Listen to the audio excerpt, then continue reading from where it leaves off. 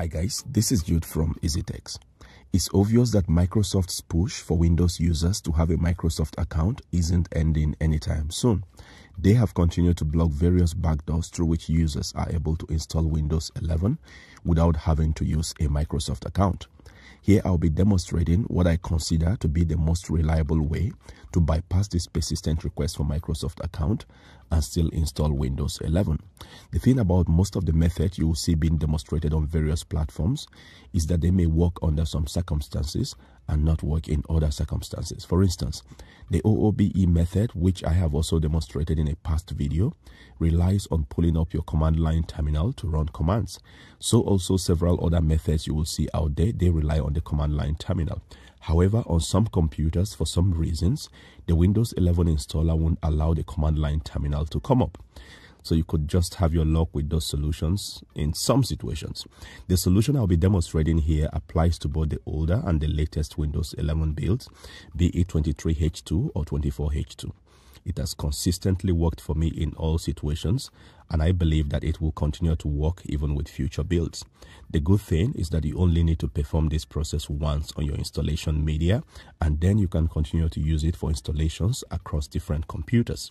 And now, without further ado, let's jump right into it.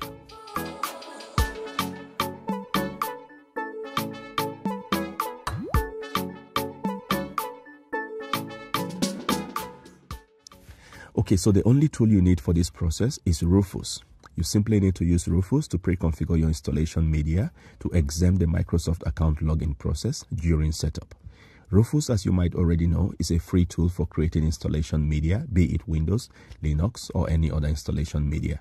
It is a very reliable tool at that. For this method, the guys at Rufus have added an option to their more recent versions, I think beginning with version 3.19, to enable you bypass both the Windows 11 requirements and the Microsoft account sign-in steps. In fact, you could also preset your privacy settings and username already. I will leave a link to download Rufus down the video description. That link should take you to this page. Here, simply scroll down to where it says download.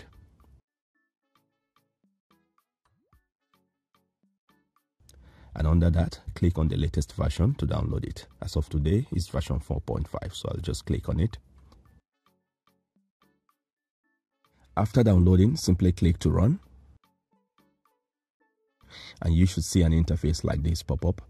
Here you can choose to either use an existing ISO file, which you must have downloaded already, or download an ISO file directly from Rufus here. Sometimes you might not see this option to download, which is usually under the drop down on the select button. If that is your case, simply click on this settings icon below. On the check for updates, use the drop down to select daily. Then under the include beta versions, use the drop down to select yes. Close the pop-up and also close the tool. Now relaunch Rufus and you should have the drop down that allows you to choose the download option.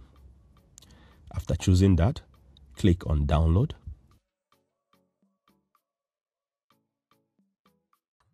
and that should pop up a window like this.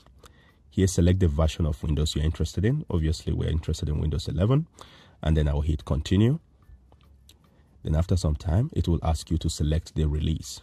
Here, I will choose the latest release, which is the only one available anyways, and hit continue. Then it asks for the edition. Here, it only has these 3 editions together. I will hit continue. Then select language. Hit continue. The architecture is automatically 64-bit. You can choose to download using the browser. I will just let it download here on Rufus. So I'll hit download. It then asks for where I want to save the ISO. I'll save mine on the desktop. And that should immediately start the download process. And you should have an ISO file like this on your desktop or your chosen location.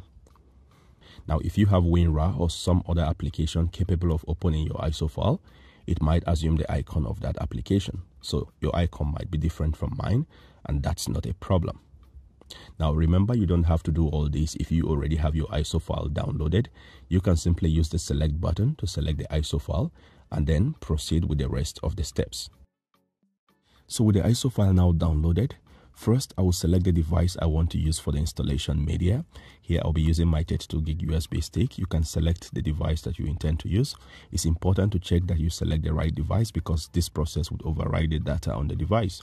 Next would be to select the ISO file from the location where you saved it. I saved mine on the desktop, so I'll just go there and pick it up. Now, I will leave the image option as standard Windows installation. The partition scheme, I will leave it as GPT. If your installation requires MBR, you can choose that here. Now I will leave all the other options as default and hit start.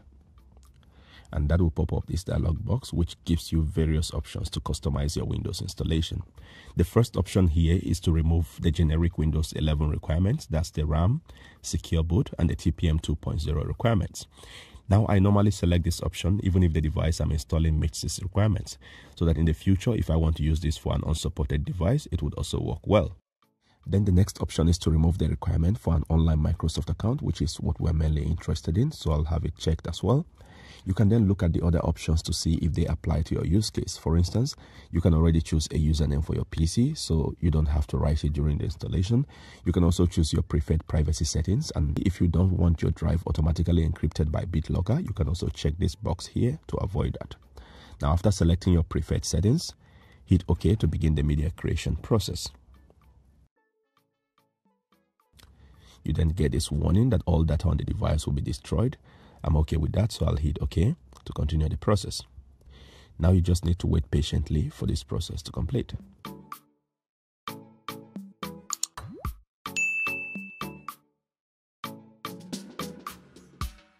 When that is done, it should say ready, and then you can now use your installation media to install Windows on any PC without having to sign in with a Microsoft account. So now when it gets to the point where it usually tries to force me to connect to the internet and create a Microsoft account, I now have this I don't have internet option, which allows me to create a local account. So I'll click on that and then click on continue with limited setup.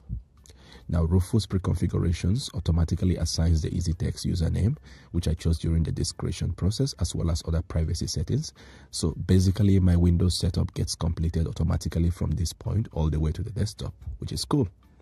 And if you need a license key to activate your Windows, you can visit our sponsor, PrimeTech Mart, where you can purchase your Windows keys and a bunch of other useful applications very affordably. Applications like Office, Visio, Project Pro, servers, and other useful utilities. You can use my promo code ET20 for a 20% discount on any of these keys. I will leave their links down the video description. And that is it for this tutorial. Hope this was able to help you out.